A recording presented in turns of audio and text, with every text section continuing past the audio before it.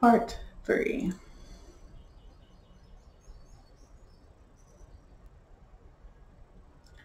So, I would have said that not much could be worse, short of being dead or undead, than those first weeks after the night I went out to the lake and met some vampires up close and personal. I would have said that being paralyzed from the neck down or having an inoperable brain tumor would be worse. Not a lot else, just shows how limited the human imagination can be. The first weeks after Con healed the wound on my breast were worse. It's funny because I had thought, living through those first 2 months, after the nights at the lake, that the great crisis was about what I was, or who I'd become, or what terrible thing was wrong with me, and about to go wronger, and why all was changed as a result. But I was still struggling against the idea that all was changed. Sticking the giggler with the table knife should have shaken me out of this fantasy, even if the sucker sunshade trick hadn't. But I was too busy being grossed out by the sheer grisliness of the latter experience to have thought much about the philosophical implications.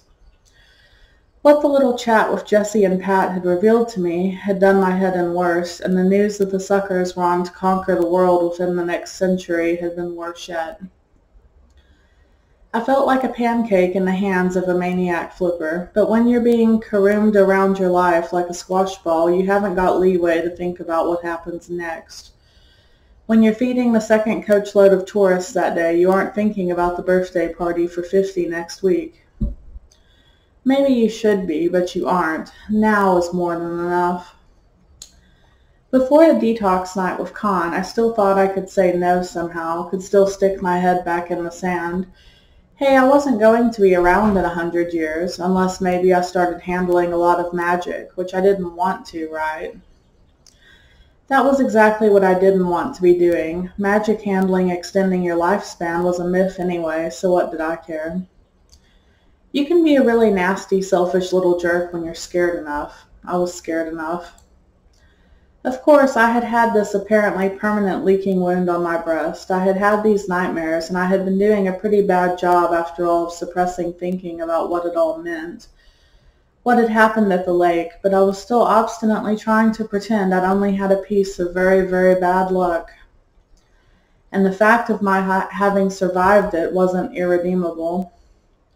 My gran had shown me all that transmuting stuff 15 years ago, and I'd never used it before. Maybe it would be another 15 years before I used it again. Maybe 30 this time, and one vampire more or less, who cares? And the table knife venture was just that the giggler'd been the one who cut me, poisoned me. It was a one-off. There was an answer in there somewhere. It wasn't me. It wasn't my warped, screwed-up genetic heritage. And if I'd delivered the world of one sucker, sort of accidentally having preserved it another one, then my final effect on the vampire population was nil, invisible, void, which was exactly the profile I'd choose. I told myself I had always been my father's daughter. I was facing what had been there all the time. Being able to see in the dark sounds great. Never trip over the bathroom threshold on your way for a pee at midnight again, right? But it's not that simple. Human eyes don't see in the dark. They don't have the rods and cones for it or whatever. Therefore, you are doing something that isn't human. It's not like you've awakened a latent talent, like someone who finds out they have a gift for playing jazz piano after a life previously devoted to Bach. That may be odd, but it's within human scope. Seeing in the dark isn't, and you know it. That doesn't mean I know how to explain it, but trust me, you can tell the difference between seeing because there's enough light and seeing because something weird and vampire-y is going on in your brain that chooses to pretend to be happening in your eyes because that's the nearest equivalent. Like if some human had had a poisoned wound healed by some weird reciprocal swap with the phoenix, maybe they'd be able to fly afterward, apparently by flapping their arms. Mind you, no one has seen the phoenix in over 1,000 years, and it has never been inclined to do humans any good turns. Rather the opposite, very like vampires, I suppose, except a lot of people think the phoenix is a myth, and not many are stupid enough to think vampires are. I think the phoenix has at least a 50-50 chance of being true because it's nasty. What this world doesn't have is the free wishes, go to the ball and meet your prince happily ever after kind of magic. We have all the mangling and malevolent kinds. Who invented this system? I saw in the dark pretty well, I thought. Do I want to see Bo coming? Oh yeah, and seeing in the dark doesn't mean when the sun goes down. It also means all the shadows that fall in daylight. This would not be a big issue for a vampire, of course, but it troubled the hell out of me. Even an ordinary table knife throws a shadow, although I didn't really need any more reminders that table knives would never be ordinary to me again. It throws your balance off, seeing through shadows. Your depth perception goes wrong, like trying to look through someone else's glasses. Everything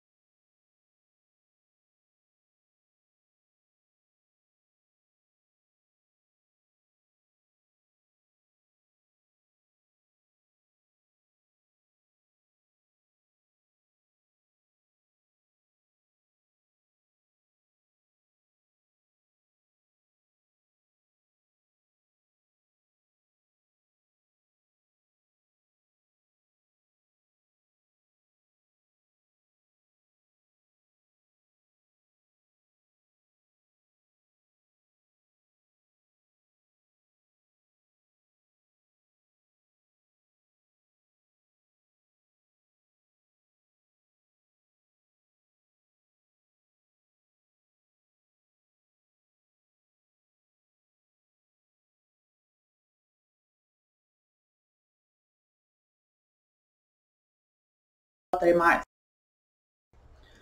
He thinks of it on the move, and he says it on the move. He wondered a lot during the time the city council was trying to upgrade us. The media, who love a good story and truth as non-compulsory, presented Charlie's as the focus of the neighborhood campaign to stay the way we were, down market and crappy. This was not entirely false. That's when Charlie's kind of got on the new Arcadia map rather than merely the old town map. And one of the reasons was that Charlie could afford to build my bakery. I have to say he used to wonder a lot when Mom and I were at each other's throats the worst too. There was some overlap between these two eras. Kenny and Billy are probably scarred for life. But having him wandering around again in that way I recognized made me feel bad. I didn't live with him anymore, but I had the impression he didn't wonder as much as he had been, that he'd mostly figured out how to say the sort of things he needed to say as Charlie of Charlie's. I suppose a magic-handling baker with an affinity for vampires is kind of an unusual problem for a coffee house.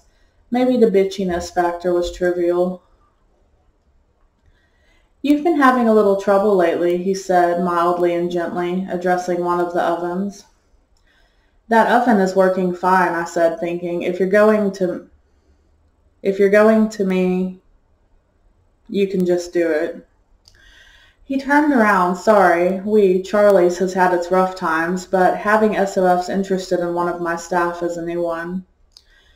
I refrained from pointing out that our regular SOFs had always sort of jived with me. I had thought because I was the one who wanted to hear their stories, but as it turned out I now knew because they remembered my father, even if Charlie, and for that matter Mom and I, didn't. Yeah, I said, it blows. I've been thinking, okay, my dad has always been my dad, but that doesn't help. I could have gone on not knowing what it meant. Charlie hesitated. Well, I doubt it, Sunshine. If you just kept coffee hot, maybe, but someone who can. His voice faded. Have you talked to Sadie about it? I shook my head. Have I sawn myself in half with a blunt knife? No. You know what Sadie is like. No one better. You inherited her backbone, her doggedness. The big difference between my mom and me, besides the fact that she is dead normal and I'm a magic-handling freak, is that she's the real thing. She may have a slight problem seeing other people's points of view, but she's honest about it. She's a brass-bound bitch because she believes she knows best. I'm a brass-bound bitch because I don't want anyone getting close enough to find out what a whiny little knot of naked nerve endings I really am. And her nasty temper, I said. Charlie smiled. She knew your dad pretty well. Do you know she loved him? She really did. Still does in her secret heart. Oh, she loves me, don't worry, and we're happy together. That's the point. She's happy running the admin side of Charlie's. And ripping self-important assholes to shreds, I thought, but get undercover if there hadn't been any self-important assholes around lately. She was often joyful, euphoric with your dad, especially at the beginning, but his wasn't a world she could live in. Mine is. My guess is she got out of your dad's world when she did and took you with her because she knew what you were. I think she knew you were going to be someone pretty unusual. I think she was hoping that what she's given you, both by being your mom and by raising you in a place like Charlie's, is going to be enough ballast, when what your father gave you started coming out.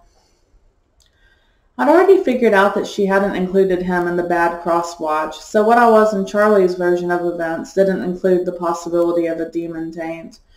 On the whole, I thought my version was more plausible than Charlie's, possibly because it was more depressing. I drifted in a very Charlie-like manner over to the stool and sat down. I looked at my hands, which had a funny red outlined light-dark edge. I thought about bad gene crosses. I put my head in my hands and closed my eyes. "What do you think, Sunshine?" said Charlie. "Is it going to be enough?" "I don't know," I said. "Charlie, I don't know." August was less death-defying than usual in terms of temperature, which among other things meant that I hadn't had to beg Polly not to quit, if not in terms of numbers of Earth Trek coach loads, and possibly because all the heat August hadn't used had to go somewhere. We went straight into Indian summer, September. Do not pass go, do not collect 2,000 blinks. So I got out all my least decent little bit of nothing tank tops and wore them. The scar was visible, but the skin was flat and smooth, no puckering, and the white mark itself seemed weirdly old and sort of half worn away looking, the way old scars get sometimes. I was still having trouble with the idea that what had happened that night counted as healing, but whatever it was, it had worked. I started going home with Mel a lot. He was glad to have me around, glad to stop arguing about my going to another doctor. He didn't know about Con, of course, but he knew plenty, too much about recent events. He would know that I needed reassuring without knowing I needed to feel human. This is really stupid, but I also discovered that I somehow believed that he was the one human at Charlie's who might be able to stop me in time if my bad genes suddenly kicked in and I picked up my electric cherry pitter and went for the nearest warm body.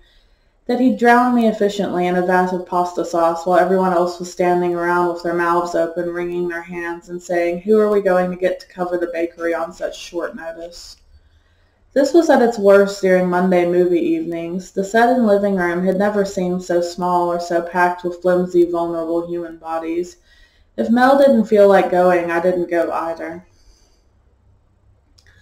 As a romantic fantasy, I don't think it's going to make it into the top 10. Most women pining for the presence of their lovers aren't worried about needing their homicidal tendencies foiled, but it did mean I felt a little safer with Mel around. I probably didn't believe it at all. I just didn't want to give him up. He was warm and breathing and had a heartbeat. Human, yeah. I hadn't been willing to go see a specialist human doctor, as Mel had kept asking me to. No, I asked a vampire for help, and took it instantly when he offered it. Mel must have wondered what happened to the wound on my breast, but he didn't say anything. He was very good at not saying things. It had only been since the night of the table knife that I'd begun to wonder if his reticence was for my sake or his. And if it was for his, no, I needed him to be steady, solid, secure. I needed it too badly to pursue that one, too badly to wonder about the number of live tattoos he had, even for a motorcycle thug. Another of the things I'd never thought about was the way when we went home together it was always his home. He'd been inside my apartment a handful of times. If we had an afternoon together, we went hiking or went back to his place. If we had an evening together and we decided to go out, we went where he wanted to go because there wasn't anywhere I wanted to go. I knew his friends. He didn't know mine. His house wards were set to know me. Mine weren't set to know him. I didn't have friends. I had the coffee house, a few librarians, chiefly Emile, who had been a Charlie's regular all her life, was as far afield as I went. It is halfway true that if you are involved in a family coffee house, you don't have a life, but only halfway. Mel had a life. I've said before that Mel had been a bit of a hoodlum in his younger days, although nobody seemed to be quite sure how much, or maybe his war service had wiped earlier misdeeds off the record. He wasn't old now, but he'd had time to go wrong and then change his mind. There must have been signs he wasn't going wrong right, though, even at the time. Some of his tattoos were for pretty strange things. Some of them I didn't know the purpose of, because when I'd asked he'd said and gone silent. Anybody who spent a lot of time on or about motorcycles would have a couple of the regulation anti-crushed by flying metal or running into trees at high speeds wards, either pricked into your skin or on a chain round your neck or a secret pocket in your belt or the soles of your biker boots. He had those. But he also had a seeing things clearly charm that I hadn't recognized when I saw it the first time. Okay, a useful thing for someone on the wrong side of the law, or the wrong side of the battle zone, who needs to have his eyes peeled for trouble. But Mel's wasn't the conventional block and warn ward that most petty crooks used for the purpose. You could sometimes half identify the variety of maleficent you were dealing with by whether or not you could see that ward. Scammers, of course, kept it well hidden. Wouldn't do to have it dangling on a bracelet or tattooed on your wrist when you popped your cuffs at someone you were trying to schmooze. A couple of Mel's old gang who had also changed their minds about being professional bad guys had it on the backs of their gonna-punch-you-in-the-nose hands, so the guy who was about to get punched would see it on the fist being held under his nose. Anyway, Mel still bought and sold motorcycles. He still drank beer with friends at the night house or the jug. Wives and steady girlfriends, very occasionally boyfriends, were expected to show up if they wanted to. Better yet, we were expected to talk. Of course, the women who could talk about ignition mixtures and piston resistance were preferred, but you can't have everything. He'd bought a house in what had been Chesterfield, but was now called Whiteout, the worst wars-hit section of New Arcadia, had it cleared and rewarded, and was slowly doing it over into something even my mother would recognize as habitable, although the motorcycle refit garage on what had been the ground floor would probably have given her spasms. He loved cooking in Charlie's, but he wasn't owned by them. I felt like maybe I should be asking to borrow his survival textbook. Away from home at 14 and lying about your age, and then being a biker bandit for a few years before deciding that the fact you always seemed to wind up frying the sausages over the fire for everybody was maybe a pointer toward a different way of life with better retirement options, which 5 years of the wars had given him plenty of time to consider. Mel would have understood why I drove out to the lake that night. He probably did understand without my telling him. I would have liked hearing him understand, but I didn't want to tell him because I couldn't tell him what happened after. But you don't have to talk when you're making love, and bodies have their own language. Also, you don't have to use your eyes so much. There are other things going on. Meanwhile, I was still reaching the wrong distance to pick up the edges of baking sheets and muffin tins or the handles of spoons, and fumbling them when I managed to grab them at all, and I walked into doors a little too often instead of through them. At least I knew the recipes I used all the time by heart and didn't have to bother peering at print mid-mix or identifying the lines on measuring jugs. Nor had I lost my sense of whether a batter or a dough was going together right or not, or what to do if it wasn't. I could tell Jessie and Pat about seeing in the dark, and let them tell me what to do about it, or with it. As far as my strange new talents went, it beat hell out of unusual usages of table knives. And maybe if I told them, I could bear to tell the people at Charlie's. Nobody had to know anything about why I could now see in the dark, including the dark of the day. One day when Pat and John came in for hot-out-of-the-oven cinnamon rolls at about 6:32, I tipped them onto a plate myself and took them out while Liz was still yawning over the coffee pot. "You have some free time soon, maybe?" I said, trying to sound casual in my turn. They both shifted in their seats, trying not to point like hunting dogs. Not very many people, even at Charlie's, are at their best at that hour, but it doesn't pay to be careless. and Mrs. Bialski was there pretending to read a newspaper while waiting for one of her Confederates to turn up to make a clandestine report. "For you, Sunshine, anything," said Pat. "I'm off at 2, I said.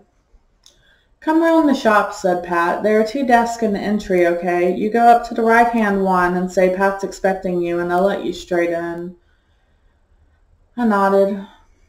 There was a young woman at that desk with a nameplate and a sharp uniform and a sharp look like she should have had a rank to go on the nameplate. But what do I know? She hit 2 buzzers, one that opened the inner door and one that presumably warned Pat, because he came walking out to meet me before I'd gone very far down the faceless hallway Mel must have brought me out of the last night of the giggler's existence on this earth. But it was so characterless, I was ready to believe I had crossed one of those distance-folding thresholds and was now on Mars. If so, Pat was there with me. Maybe we'd been on Mars that night, too. "What if the wrong person showed up first and said you were expecting them?" I said. I told them middling, tall, skinny, weird-looking hair because it will have just been let out of being tied up in a scarf for working in a restaurant, and you never comb it, wearing a fierce look, said Pat. I was pretty safe. "Fierce?" I said. I also thought skinny, but I have my pride. The part about my hair is true. "Yeah, fierce, through here." And he opened a door and shepherded me through. This was presumably Pat's office. The chair behind the desk was empty, but had that pushed back, someone just got up look. Jessie was sitting on a chair to one side of the desk. "Someone I want you to meet," Pat said, nodding toward the other person in the room, who stood up out of her chair and said in a rather stricken voice, "Hi." "Emile." I looked at her and she looked at me. With my funny vision, the sockets of her deep eyes and the hollows of her cheeks had a glittering dark periphery. "Okay," I said, planning not to lose my temper unless it was absolutely necessary. "What are you doing here?" "Tea," said Pat blandly. "Tell me what Emile is doing here first," I said. "Well, we're in putting all our cards on the table vogue now, aren't we?" said Pat, still bland. "Since the other night. So it's time you knew Emile is one of us." "One of you," I said. "SOF," and here I thought she was a librarian. "Undercover SOF," Jessie said. "Part-time," added Pat. "I am a librarian," said Emile, "but I'm sometimes a librarian for SOF too." I thought about this. I'd known Emile since I was 7 and she was 9. She and her family had had Sunday breakfast at Charlie's most weeks for years. Were already regulars when Mom started working there, and then when I started hanging out there. She was one of the faces I recognized at my new school. I'd lost half a year being sick, and then Mom crammed the crap out of me the second half of the year so I didn't lose a grade when I went back to school in the fall. Yes, I mean crammed. Second grade is freaking hard work when you're 7 or 8. In hindsight, that was the beginning of Charlie's being my entire life. I didn't have time to make friends the 6 months I was being crammed. The only kids I met were kids who came to Charlie's. Not that I got to know many of them because I wasn't allowed to annoy the customers. But Emile used to ask for me, so I was allowed to talk to her. She talked to me because she felt sorry for me. I was weedy and undersized and hangdog that half year and always doing homework. I forgot how it started. Maybe she saw me sitting at the counter studying, which I was allowed to do when it wasn't too crowded. We'd managed to stay friends outside of school, although not inside so much. 2 years is the Grand Canyon when you're a kid. She'd gone off to library school my junior year and did an internship at the big downtown library the year after I started working full-time at Charlie's, and we used to get together to complain about how hard working for a living was. 2 years later, she got a job at the branch library near Charlie's. Sometimes she still had Sunday morning breakfast at Charlie's with her parents.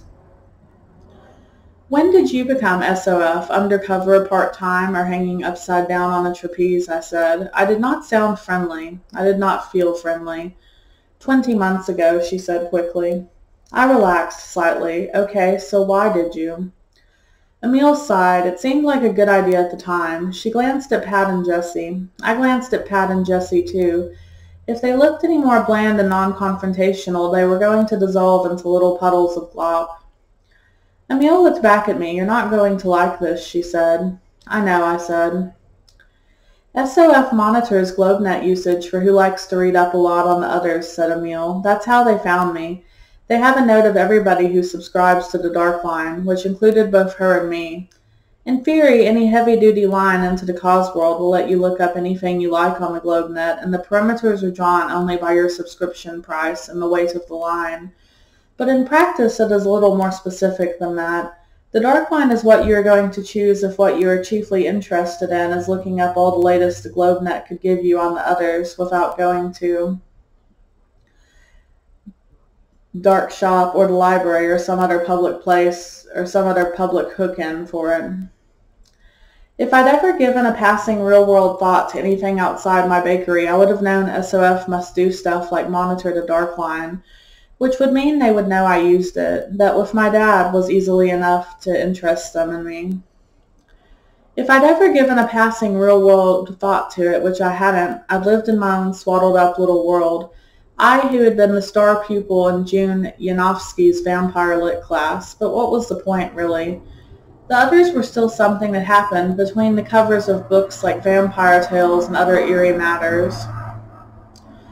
SOF shop talk overheard at Charlie's was just live stories. Dry guys happened, but never to anybody I knew. Vampires were out there, but nowhere near me, until recently. We'd already found you, of course, Pat said to me, because of your dad. Yes, I said, you could stop reminding me. Nothing wrong with your dad, is there? I said to Emile. Emile laughed a little bitterly and bowed her head. As her bangs fell across her forehead, they left flickering mahogany bars against her skin. I blinked. Nothing that I know of, or with my mom either. That's why it came as such a shock to them when I had 2 sets of adult teeth come in. One who's a dentist, a discreet dentist, and scared to death there might be something wrong with his blood. Also, fortunately, my second set wasn't the kind that keeps growing. Although they were a funny shape. Once they were out, they've stayed out, and my mom's cousin doesn't have anything to do with our branch of the family anymore. But I'm not registered. Remember Azar? I was already remembering Azar. He'd been the year between Emile and me. My freshman year in high school, he was the only sophomore on the varsity football team. That was before his lower jaw began to drop and widen to hold the spectacular pair of tusks that started to grow at the same time. They took the tusk out, of course, but they couldn't do much reconstructive surgery on his face till his jaw stopped expanding. After the first surgery, his family left town so that he could start school again somewhere they hadn't known him before. That was after he'd been registered, after our school had taken away all his sports awards because he was a part blood, and must have had, ipso facto, an unfair advantage, which is crap, and he'd been a nice guy. He wasn't stupid or a bully. It's an interesting situation, Pat interrupted, because one of SOF's official purposes is to find unregistered part bloods, register them and find their asses good, if not arrest them and throw them in jail, which happens sometimes too.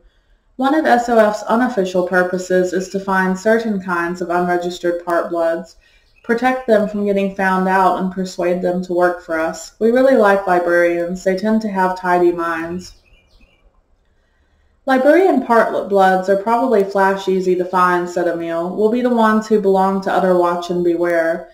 These are the 2 biggest GlobeNet trawlers for Other Foe, exclusive to the Dark Line. For a modest extra monthly fee, you too can download 11 jillion gigabytes every week and experience mental overkill paralysis, unless you are a trained member of SOF or a research librarian or a prune-faced academic and have a cyborg overdrive button for taking info.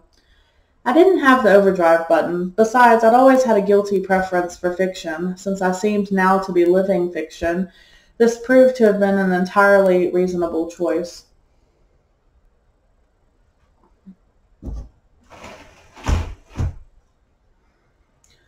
I spend a few hours every week reading certain threads and, well, following my nose.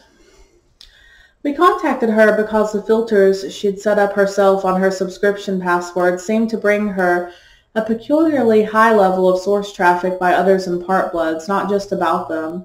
So we had her in for a few chats, and once she softened up a little. Did someone turn blue for you too? I said. Emile smiled. Yeah.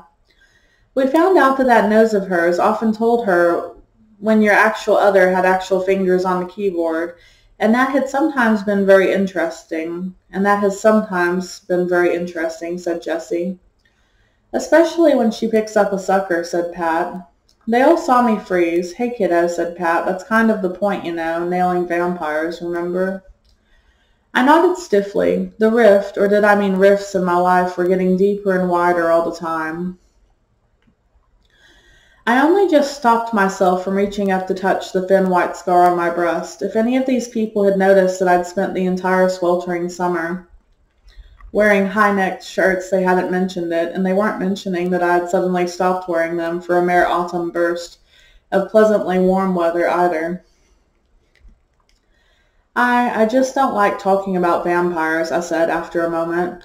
If 1/5 of the world's wealth, or possibly more, lay in vampire hands, of course there were a lot of them out there with not just basic comm gear to handle their bloated bank balances, but monster comm networks that meant they had probably stopped noticing they weren't able to go outdoors in daylight. Plenty of human comm techies never went out in daylight either, but comm networks would include trog lines into the GlobeNet, and some vampires who had them no doubt amused themselves chatting up humans. I knew this. But those vampires were scary, faceless boogie people that SOF existed to deal with.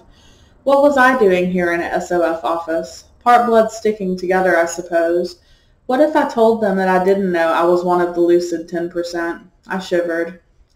Did Beau have a line into the GlobeNet? He was a master vampire, of course he did. Did Con? I shivered again, harder. Sunshine, I'm sorry, Emil said. I know it doesn't mean much, but sometimes when I'm tracking something, even that much contact, through however many miles of chalk and ether, it starts to make me sick. I can't imagine what it must be like for you. True. Now about that tea, said Pat. You still haven't told me why you're here, like today, now, this minute, in Pat's office, I said to Emil. She shook her head. Serendipity, I guess. I showed up this afternoon to plug in my usual report, and Pat brought me in here. Said I was about to meet an old friend who was also a new recruit, and maybe I could reassure her that having anything to do with SOF doesn't automatically mean you're going to lose your interest in reading fiction and will wake up some morning soon with an overwhelming urge to wear khaki and start a firearm collection. Pat, who was wearing navy blue trousers and a white shirt, said, Hey. Navy, blue, and white are khaki too, said Emil firmly. But Ray, I didn't know it was you till you walked through the door. Then why are you saying you're sorry about what happened to me? What do you know about it? Emil stared at me, visibly puzzled. What happened? Since the other night, all of Old Town knows you were in some kind of trouble with suckers. Those 2 days you went missing last spring, and a lot of us were already wondering, what else could it have been? Right, what else could it have been? It could have been a rogue demon, I said obstinately. Emil sighed. Not very likely. A lot of part-bloods can spot other part-bloods, right? I haven't got Pat's gift for that, but a full-blood demon. If you'd been helped by rogues, I'd have known it, like cat hair on your shirt. So would whoever from SOF interviewed you have known it. SOF wouldn't have assigned someone to interview you who wouldn't have known it. And Jocasta's good, said Pat, even better than me. Good wasn't the adjective I'd have chosen from my experience of that interview, but I let it pass. So would a lot of other people who come into Charlie's have known it? Emil continued. Haven't you noticed, well, like that Mrs. Bialski hardly lets you out of her sight these days. Mrs. Bialski is aware, I said. Yeah, and her sense of smell is real good, said Pat. She's another undercover SOF, I suppose, I said. Pat laughed. SOF couldn't hold her, he said. She and Yolandi should get together, I thought, but I didn't say it out loud. If SOF had no reason to look into my landlady, I wasn't going to suggest it to them. If Pat thought she was a Siddhartha, all the better. And if they already had looked, I didn't want to know. Jessie said gently, You know there's such a thing as friends as well as colleagues and neighbors, don't you? I had my mouth open to say, sure, and you've been hanging around Charlie's watching me with at least 4 eyes a day, if I'd just been some poor mug that got mixed up in something ickily other, right? And then I closed it again, because I realized that the answer was yes. They might not have been watching me so intensely, and they might not have been watching me in the hopes that whatever had happened might lead them to something they could use without reference to a continuing and uninterrupted supply of cinnamon rolls.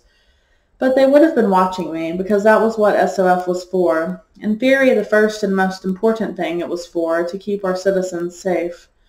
And SOF, for all its faults, took that pretty seriously. I sighed. So how about that cup of tea?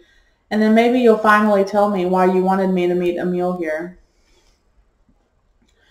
Pat spun his comm box around so the screen faced Emil. She sat down and tapped herself in, and the screen cleared to the GlobeNet symbol. I averted my eyes. Since I'd started seeing in the dark, I couldn't look at any comm screen for long. TV, net, personal, game deluxe, not my territory, but Kenny had an amazing one. Whatever, brr. Vertigo wasn't in it, although migraine came close. At least I wasn't wasting subscription fees on utter watch and beware by my not having gone near my comm box lately. I could tell, however, watching out of my peripheral vision, that Emil was calling up lists of mail saves. She chose a list, hit a button, and mail text blocks appeared. I felt an almost physical jolt and reached out to steady myself on the back of her chair. Ah, said Pat, watching me. What? I said nastily. I don't like surprises, especially this kind of surprise, and this was my second since I came through the front door of SOF HQ. Emil said, studying the screen, I save anything that I guess comes from another, right? That feels funny. That's what these guys pay me for. There are a lot of us doing it. We don't know who each other are, of course, but I doubt we're all librarians. And when some net tag is making a lot of us jumpy, SOF tries to find out more about who's or what's behind it. Jesse asked me to separate off some tags that are on SOF's active list that I personally think feel like vampires rather than something else, and we wondered if any of them might mean something to you, locationally, said Jesse. Locationally, I thought irrelevantly. Is this the same English I speak? After what happened the other night, said Jesse, the way you knew where it was even though it was too far away for you to hear in the usual way, or see, what made you jump when Emil opened her mail save list? I shook my head. Presumably I'm reacting to what you want me to be reacting to, yes, I said, but whether it's going to be anything but a sensation like putting your fingers in an electric socket, I don't know. Try it, said Jesse. Emil stood up from the chair and I sat down, trying to examine myself for signs that my evil gene was waking up. This would be a logical moment for it, I felt, and probably quite a practical one, too, from the perspective of lingering final moments of philanthropic sanity. Jesse and Pat would be trained in hand-to-hand, and even amok, and Thor as hell with the muscles you get if you bash the blob into trays of cinnamon rolls every morning. I should be a pushover for a couple of veteran SOF field agents. The screen glowed at me balefully. I shut my eyes. Nothing was happening. My body went on breathing quietly, waiting for me to ask it to do something. What do I do? If you hit next, Emil said, you go to the next message. I opened my eyes long enough to find the next button. I could look at the keyboard. I glanced at the screen. The words there wiggled. I didn't like it, but it didn't say vampire to me either. I hit next. More wiggly words. Ugh, nothing else though. I hit next, and then next. There was an odd building up of internal pressure that I couldn't quite put down either to trying to look while not looking at a comm screen that was longing to give me a lightning bolt, thunder roll, Odin bloody headache, or to the knowledge that I was surrounded by SOFs avidly waiting for me to do something. Or that I was waiting to pop into Incredible Hulk mode and try to eat somebody, so I could guess that my shady rapport, affinity, global navigational pinpoint precision positioning device, patent pending or whatever, was acknowledging the presence of vampires somewhere out there behind the screen, but so... Next. I was sweating. I realized what the pressure was, expectation. I was getting close. Close to what? Next. Here. I snapped my eyes closed and flung myself back in the chair, which rolled several feet away from the desk till it hit the corner of a table pushed against the wall. An unhandily stacked heap of paper spilled off onto the floor with a swoosh. I got up shakily, keeping my eyes averted from the screen. I could feel the beating of the here. I turned my head back and forth as if I was standing in a field looking for a landmark. No, not there. I moved round a quarter turn and waited to reorient the here. No, I moved another quarter turn, almost. An eighth turn back. No, an eighth turn forward, then another eighth. Yes, here. I raised an arm, that way. Now turn whatever it is off, because it's making me sick. Emil dived for it, and the screen went blank. I sat down. Well, well, well, said Pat. The satisfaction in his voice made me suddenly very angry, but I felt too tired and sick to tell him so. I closed my eyes. I opened them again a minute later. Steam from a cup of hot tea was caressing my face. I accepted the cup. Caffeine was my friend. I wasn't sure if I had any other friends in that room or not.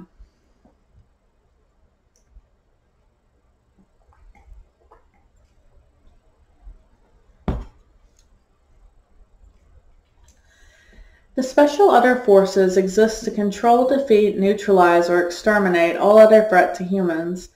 That was easy and straightforward, and as a human had sounded pretty good to me.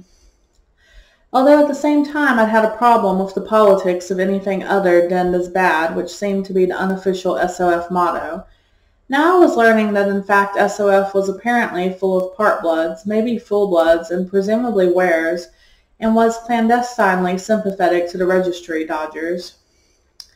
It should have cheered me up. If I was a part-blood myself, I was a part-blood among part-bloods. I should be eager to cooperate with my own little group of SOFs, who hated vampires, all vampires, by definition, who hated and targeted vampires because they believed that vampires were not merely making everybody's lives more dangerous, but their own lives harder, their lives as good, socially well-adjusted and well-disposed part demons or demons as wares who only needed a night off once a month. If it wasn't for vampires, so Pat's theory went, the humans would probably repeal the laws that automatically prevented anyone with other blood from enjoying full human rights. The theory was probably right. Not to mention the less than 100 years before we all go under the dark thing. It wasn't only that seeing in the dark creeped me out because it came from a vampire. It was that it made me permanently, relentlessly, continuously conscious of being connected to vampireness. I do not know what I have given you tonight. I do not know what you have given me. I was aware of it standing motionless outdoors at noon on a sunny day. Even the absence of shadow is a kind of shadow. You may not know that, but I do. I did now. I wondered if this was anything like the, dare I say, usual realization of part-bloodedness. Knowing that you are and are not human, but angrily, frustratedly believing that this didn't make you any less of a what exactly? A human? A person? An individual? A rational creature? Remind me that you are a rational creature. I wished I could ask somebody. But nobody was part vampire. It wasn't possible. Whatever I was, that wasn't it. Was it? Was it? Drink your tea, sunshine, and stop thinking. Thinking is not your strong suit. There was something else that was bothering me about all this, but I couldn't get that far yet. I didn't have to. Where I was far enough to feel no mad about. Feeling better, said Pat. No, I said. Do you know what you were pointing at? No, I said. I looked up along the line I had indicated and thought about which way the SOF building lay and where I thought I was in it. I'd probably been pointing west, something like west. That wasn't a big help. West was where all the deserted factories were, where the worst of the urban bad spots were. Nobody lived out that way now as the population slowly began to recover from the voodoo wars. Rather than trying to reclaim any of that area, new malls and office blocks and housing developments were going up in the south and east and also avoiding the lake and its bad spots, curling around eventually, avoiding druggy nirvana up to the north. The reason anybody was trying to salvage Chesterfield was because it was south. In 20 or 30 years, we in the next town to the south, Piscataway, would probably be one big city, unless we all went under the dark early. The western end of New Arcadia isn't entirely deserted. It has some rather murky small businesses scattered around, and some clubs the police keep closing down that open again a day or a week later. Sometimes they reopen briefly somewhere else. Sometimes they don't bother to pretend to move. It is the western end of town where gangs of mostly human, mostly teenage boys go to play chicken and look for vampires. It is also a popular area for squatters, although the attrition by death rate is pretty severe. A lot of the murky small businesses that manage to hold on there cater to squatters who can't afford to pay for housing, but if they want to stay alive, have to pay for some warding. There are two kinds of cheap wards, the ones that don't work and the ones that mess with what, for want of a better phrase, I'm going to call black magic. Which gives you the idea. The homeless are better off sleeping in the gutters in Old Town, but I admit that for Old Town's sake, it's a good thing most of them don't. It didn't take a comm box or a kick in the head to tell anyone in New Arcadia that if they were looking for suckers to look west. I was pointing west, I said grudgingly. Big deal. We don't know if it's a big deal yet or not, said Pat reasonably. We won't know till we drive you out there. No, I said. It might be, for example, Pat continued unfazed, that it isn't the west of New Arcadia at all. It could be somewhere a lot further away. Springfield, Lucknow, Manchester. Manchester had a rep as a vampire city. The GlobeNet is the GlobeNet. You never know where a specific piece of Cosmo has come from. Unless you're SOF and you track it down, I said. There was a little silence. Jessie sighed. It's not that easy. I mean, tracing something off the net is never easy. There are all those boring laws about privacy, I said, which even SOF has to make an effort to break, said Pat. But a lot of the usual rules of physics don't work quite the same with others as with humans. Jessie continued. Yeah, I thought. How does a 180-pound man turn into a 90-pound wolf? Where does the leftover 90 go? Does he park it in the umbrella stand overnight? Geography in vampires is one of the worst. Where they are and where we are often doesn't seem to relate. Vampire senses are different from human in a number of ways. It is not the distance that is crucial, but the uniformity. Evidently this worked in both directions. Einstein was wrong. I wondered if it was too late to give my skeggy old physics teacher a bad day. So even if we got a good read off a Cosmel that we were sure was lobbed by a sucker, we still might not know any more than we did before we wasted some of SOF's tax blinks cracking it. We can use all the help we can get. Which I think I said to you already not long ago, added Pat. You might also keep in mind that the guys who don't want to be found usually have the edge on us guys who want to find them. Even the human ones, and they're usually easier. Sunshine, give us a break. We're not trying to ruin your life for fun, you know. I stared into the bottom of my mug. Not Jessie or Pat's fault that I was bound to a vampire. I didn't think they'd be real open to the idea of making an exception for him. I wasn't happy about it myself, but I could hardly tell Pat that the reason SOF was so full of covert part-bloods now made me feel worse, not better. I was getting to a pretty bad place if I was beginning to wonder if maybe going bonkers and having to be bagged for my own good might be my best choice. What if what I had pointed toward was con? No, the answer came almost at once, no. What I had pointed toward was something in itself sick-making, antithetical to humans, to anything warm and breathing. Betrayal would be a different sort of sick, I was sure. I was pretty sure. A human shouldn't be able to think in terms of betraying a vampire. It didn't work. Like those nonsense sentences they used to wake you up when you were supposed to be learning a foreign language.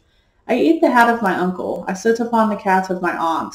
Depends on the cat, of course. It didn't work, like being able to see in the dark didn't work. The bottom of my mug was in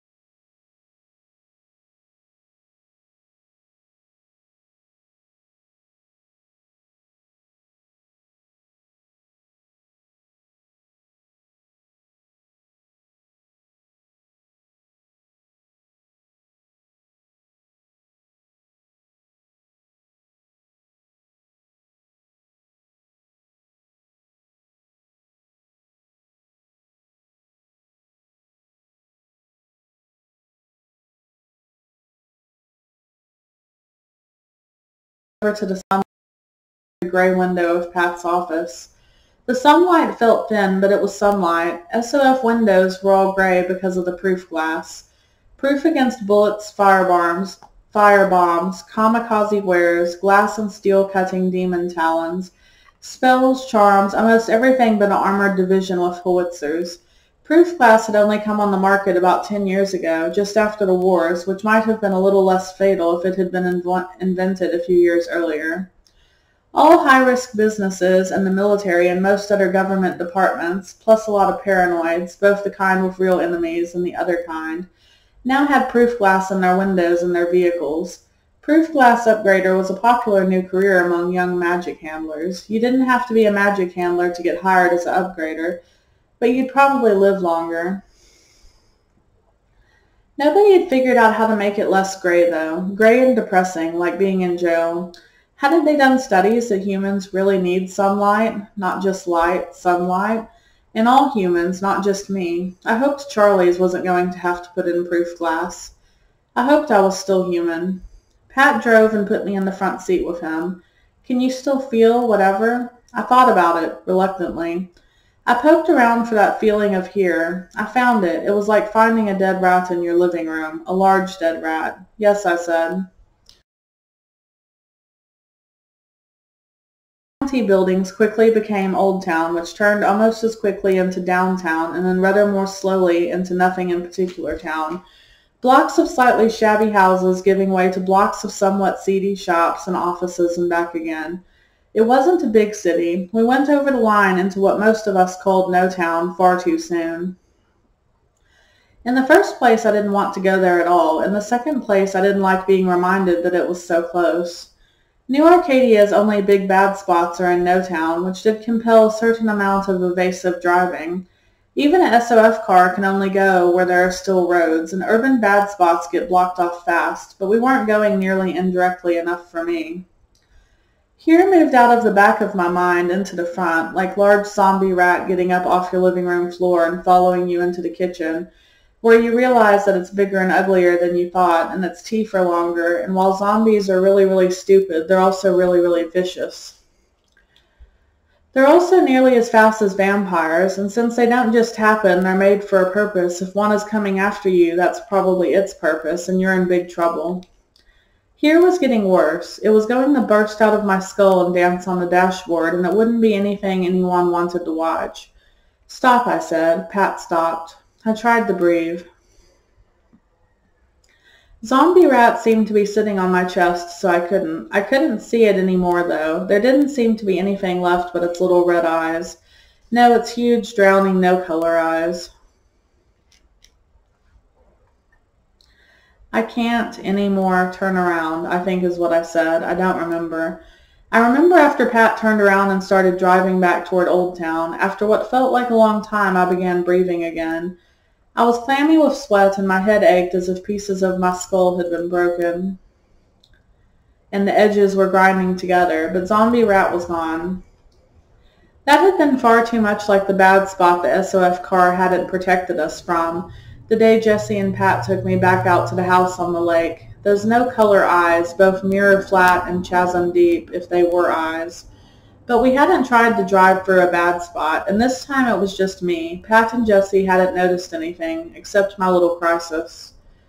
I didn't know if I was angrier at their making me try to do whatever, or at the fact that I'd failed. I'd been to No Town when I was a teenager. It wasn't like I had no idea. Any teenager with the slightest pretensions toward being stark, Spartan, whatever, which I'm afraid I had had, will probably give it a try if it's offered, and it will be offered, and No Town is a rite of passage. Quite sensible kids go at least once. I'd been there more than once. Some of the clubs were pretty Spartan by anyone's standards.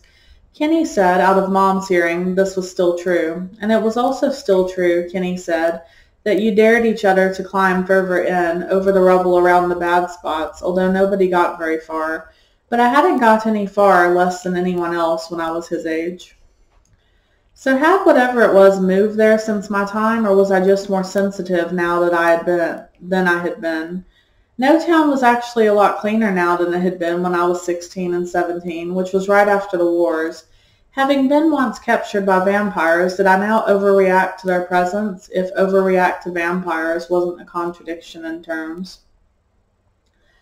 Or was this another horrible specific one-off, like my having heard the giggler when no one else could? I didn't know if I wanted the answer to be yes or no. If it was no, then it might mean my sucker connection was general, which didn't bear thinking about. But if it was yes, then it meant I was picking up something to do with Beau, which didn't bear thinking about. Unless it was Con, unless this had been his daylight wards protecting him, protecting us in the company of a couple of sucker-hating SOFs. No, it wasn't Con. Whatever it wasn't Con. Pat drove around in the SOF back lot again. Neither of them had said any word of blame or failure or frustration to me, although I felt I could hear them both thinking, words like triangulation. I didn't know if they'd marked where I made them turn around, probably, but neither of them mentioned it yet. I'd take you straight to Charlie's, but I don't think you want the neighborhood seeing you show up in an SOF car, Pat said, as offhand as if we'd been buying groceries. I started to shake my head. Unmarked SOF cars were like SOFs out of uniform. You still knew, but changed my mind. Thanks. I fumbled for the door handle. Do you want to come back in? You look a little worn. There are a few bedrooms in the back. They're pretty basic, but they have beds. This time I did manage to shake my head, carefully. No, thanks. I'm going for a walk, clear my head. The last thing I wanted to do was lie down in a small dark room and try to go to sleep. I didn't want to go home either. There might be a dead rat in the living room. I got out of the car, lifted my face to the sunlight. It felt like a good fairy's kiss, except good fairies don't exist.